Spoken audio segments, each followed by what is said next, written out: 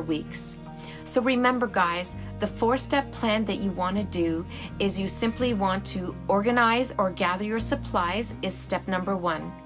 Step number 2, you want to organize your workflow. This is where you're planning out when you're going to do and what you're going to do during those times.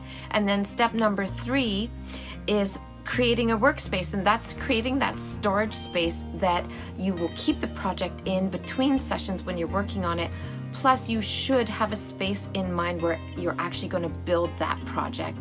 And then, of course, finally, step number 4 is just get started, because we don't want to get stuck in the planning stage. We do want to carry through with actually bringing the project to action.